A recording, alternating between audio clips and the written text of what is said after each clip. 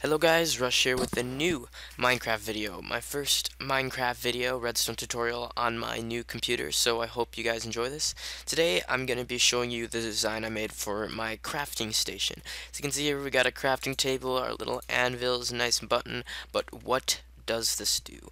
Well, I'll show you what it does.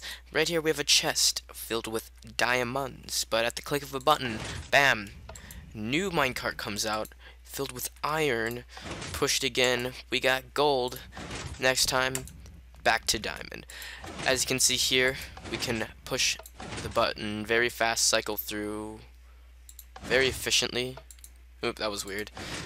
But it is pretty much break proof. I mean, if you do it too fast, then I guess then maybe once a minecart won't come down, but as you can see, we still have our types of ores or ingots. So this is what it looks like in back here. Very compact, very efficient. I really like the design. I think it's a pretty unique design.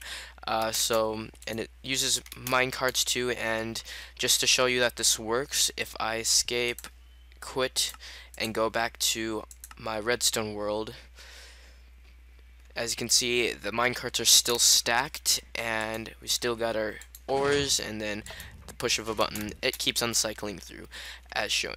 Now, this is what it looks like without any of the stone brick on. Just to quickly show you how it works, if you have pistons that move across like that, as you can see, the minecarts will fall through, and as you can see there, they fall through the blocks, and we just have the crafting table, two crafting tables on top, and two redstone lamps to kind of make it look like it's staying in place. But let me see if I can imitate what happened back over there. Yeah, that's basically what happened before. As you can see here, the three minecarts just got stuck on top, but just a simple switch of the button will bring it back down. Okay, let's get started on how you make this. You want to make sure that you're facing east, because when you're facing east, when the minecarts fall, by default they will be facing towards you, so it looks a lot better. But you could still make it in really any direction you want to. But just for appearance reasons, you want to make it towards east if you can. But minecarts will still stack in any direction.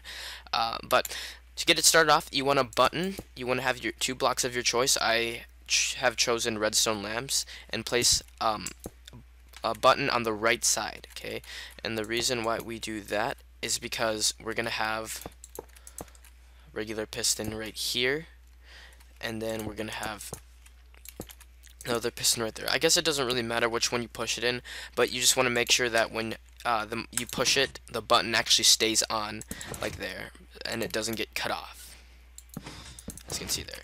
So next we're gonna have, you're gonna build two more blocks up, and you're gonna have sticky pistons right there. I'm gonna have my crafting tables on top here, or block of your choice. Torch right there. You're gonna have blocks on top here, and just line it up with redstone like so. Torch right there, and a torch right there. And I actually want it so these match up, so there we go. So now when we push it, we've created kind of a T flip-flop, but to get the top part working, we need to get out our glowstone, or you can use upside down half slabs and kind of just build it up like this. Just wire it up. Once again, you can also use upside down half slabs, and just a quick example to show how that would work. You would have to place a block right like that, go two up, and then go like that, and then it works the same way as glowstone, but your choice. Now, as you can see here, both sides are shifting. This may or may not work inside 1.5, because I heard a rumor that they were taking out block update detectors, and if this is kind of powered by a block update detector, so this may or may not work in 1.5. But to continue on, now all we need to do is we need to set up our tracks. So we add in our powered rail under here. That you're gonna want to block right here. go 3 out like this. Now you're gonna go up 1, 2, 3, and I'm just gonna make sure I have this right. You're gonna go up 1, 2, 3. Yep. So 1, 2, 3, go out, and then 1, 2, 3, 4, up until we hit that part right there, and then come out. You're gonna have a block right here, whatever block of your choice right there, and then you just power this all up. You're gonna want a block right here, torch to get that all powered. Now you go to get your mine carts. You can, this design right here holds up to 4 mine carts, but I'm gonna just use 3 just to show ya. Now every time I click the button, it will shift through, add in your stuff, and there you go. You've made xRush101's crafting station. Thanks for watching. If you like videos like this, then be sure to subscribe, because I do stuff like this all the time. Thanks for watching. Be sure to check out my other videos, and see you guys later. Thanks.